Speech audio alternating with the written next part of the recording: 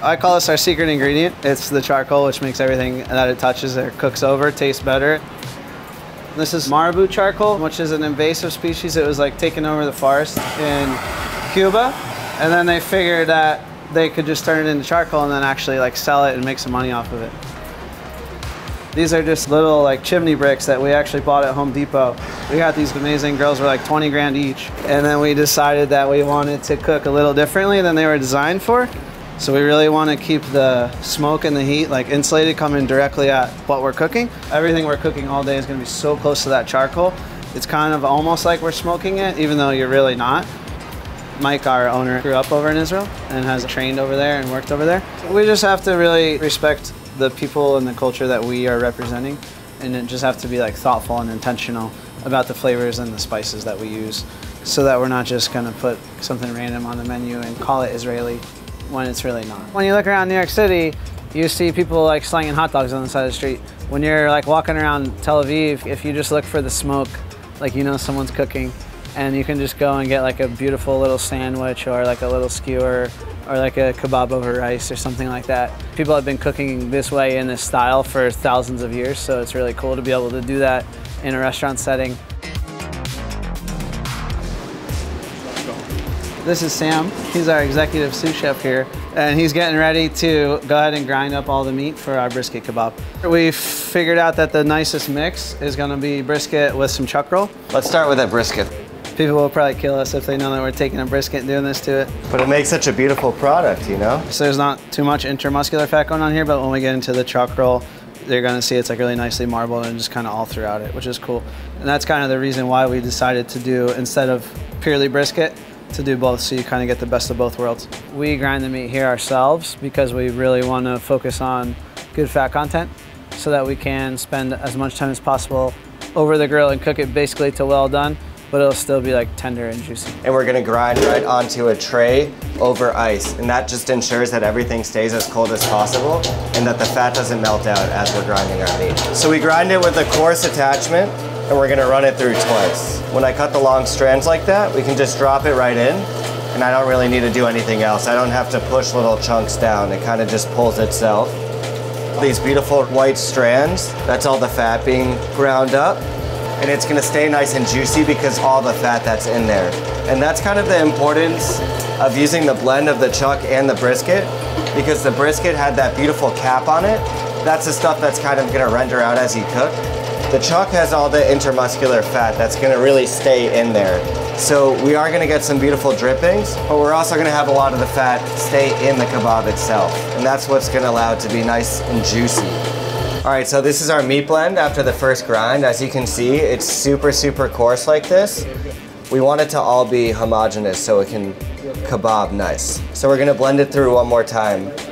You can see how it's incorporating a lot better now. It's all becoming more of one thing. All right, so we're gonna add our brisket chuck mixture to the mixer.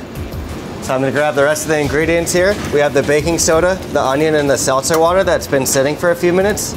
This baking soda is gonna give the kebab what we call a little bit of a bounce. So a lot of kebabs, when they're cooked over the grill and all the fat renders out, will actually get a lot smaller. This is gonna puff up on us a little bit. So we're gonna add our parsley, cilantro, some salt, and this is our harif. So this is our house-made chili paste. Harif means spicy in Hebrew. It's actually gonna be on the smokier side. It's not extremely spicy. One nice, even piece of meat. This one batch for 10 pounds is gonna get us about 20 to 22 skewers. We use the entire brisket. We don't trim a single thing off of it because that fat is so important to us. So we get almost 100% yield on our entire whole meat before it goes into a kebab. All right, so I'm gonna fill this whole bowl up. We're gonna put it in the fridge for about half an hour, and then we'll be ready for skewer time. The high fat content here and the shape and the way that we're gonna cook it so close to the coals is almost gonna make it like Bulgarian style. And that's just like one example of the different cuisines that make Israeli cuisine what it is. The name of the game with the brisket kebab specifically is we want one long cylindrical piece going on because we want it to cook completely evenly. Sometimes the meat tends to get a little more narrow here and here than the rest of the kebab. We want it to be completely even so it can cook exactly the same everywhere. We want to pinch it at the end. The whole bottom has to make contact with the skewer, or else you'll get little gaps as it cooks and it will start to peel off. It's also important to work pretty quickly so you're not overworking it. If you give it like too much heat or keep messing with it, the meat again is kind of gonna fall off the skewer. So it has to be a pretty quick process, and we need to keep the meat nice and cold as we're going. The way that our grills are set up is we have bricks that balance the kebab on it. So we want to start about right here to give it enough space to rest and for the meat to be completely in the middle of the grill. The fat will kind of start to drip down and then the smoke will come up. And that really gives it its flavor and its smoky aroma. Just blasting these on like, you know, a gas grill, you're not going to get the same effect as if you're just suspending it over the heat and gently cooking it. Any like meal anywhere in the Middle East, specifically in Israel, always is going to start out with salatim, which is just going to be like a variety of different like spreads or pickles or like sauces. It's the first thing you're going to get when you're dining here. No matter what you order, no matter what you're doing, you're going to have hummus, pita, and salatim. It's just like a good like foundation. Like from there, you can have such a great meal. So we're just gonna go ahead and get these guys on here. So this is for our eggplant babaganoush, which is one of our 10 salads. They're gonna spend a lot of time over the grill. They're gonna like boil from the inside out. So the skin will get nice and like crispy and like almost burnt. And then the inside will be like molten. It'll get like super creamy, a little bit sweet, and just like smoky as hell. You can see the skin's starting to blister and like char, which is awesome. That's what we want. It's just really important to remember that we are like representing people's culture, and we're doing things that people have been doing for thousands of years. Like everybody's grandma in the Middle East is making their own baba, and it's going to be very similar to this, but they'll all be, you know, like tweaked and like slightly different. But why do you want to f with something that's already great? They're just going to hang out here like this for a few hours just to get all the extra moisture out and really concentrate the flavors. And as you can see, we already got a ton of moisture out of them.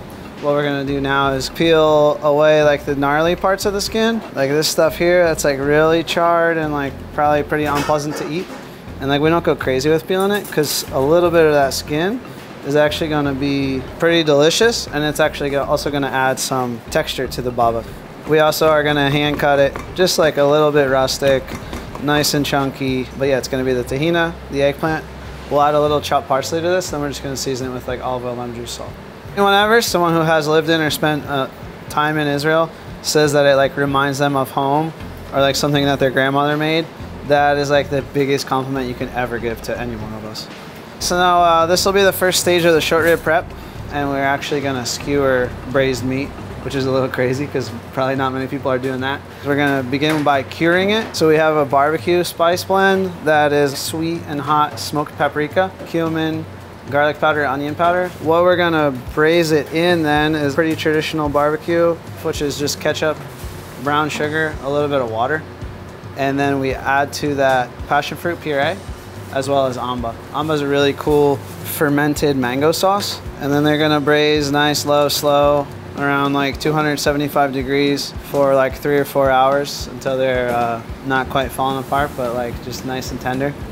And then we'll go ahead and skewer them up. So as you can see, the liquid gets like nice and gelatinous from the meat cooking in it, all the collagen and everything. Mikey can go ahead and take one of these buddies out. What we'll do is we'll take these, we'll cut them into 1 ounce pieces, and then it'll just be 5 pieces on every skewer, and then they'll get picked up over the charcoal on the skewer, which is also cool because we're increasing surface area so that we can have as much contact with the smoke and the charcoal as possible. And then we'll take this liquid, we'll reduce it down a little bit, and as it's over the coals, we're actually gonna be glazing it too. It's so ancient and it's so primitive, but like we can do it in an elevated setting here. But like at the end of the day, we're cooking meat on metal sticks over fire, which is pretty awesome. So we got the branzino from Samuels & Son out of Philadelphia. We've served the same dish for 2 years. It's like the only thing on the menu that we have never changed. So this is Mike Mayo. He's the CDC here on property. So he's gonna work on the branzino. It comes head on, tail on, whole fish, 2 pounds.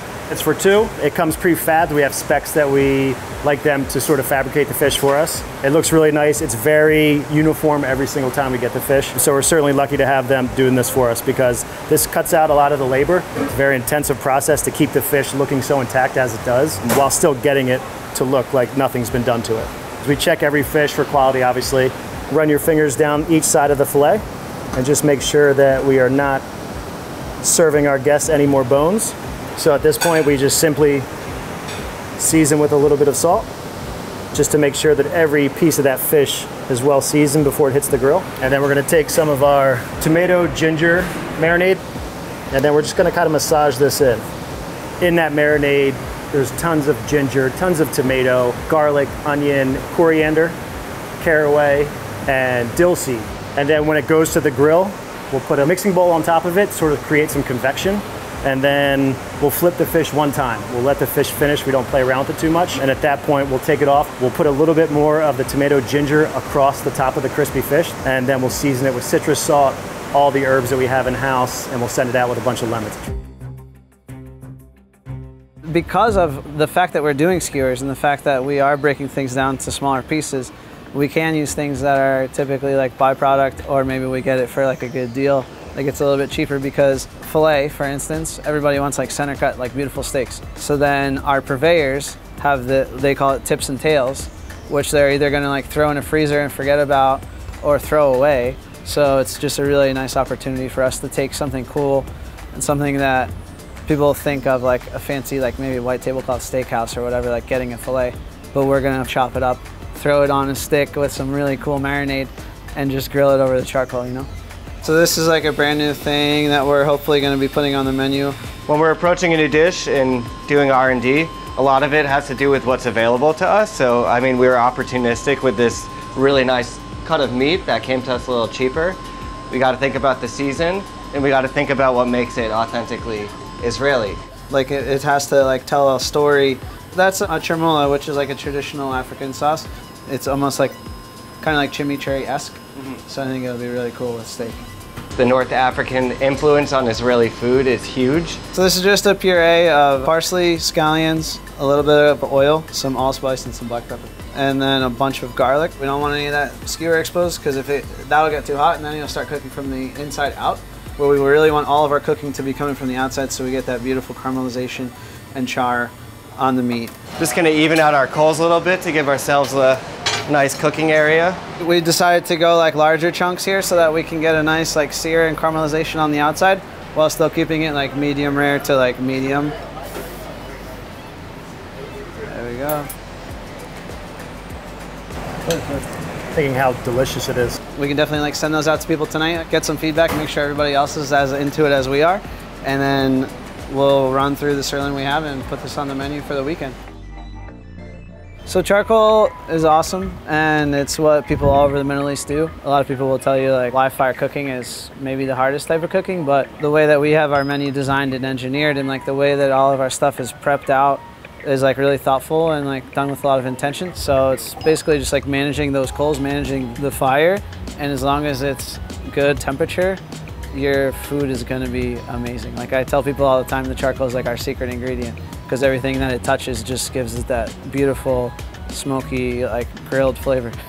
Hope nobody thinks that what we're doing is like too simple because simplicity is very important to us. People have been cooking this way in this style for thousands of years. Everything that we're doing, we are very thoughtful about it. We're doing it with intention.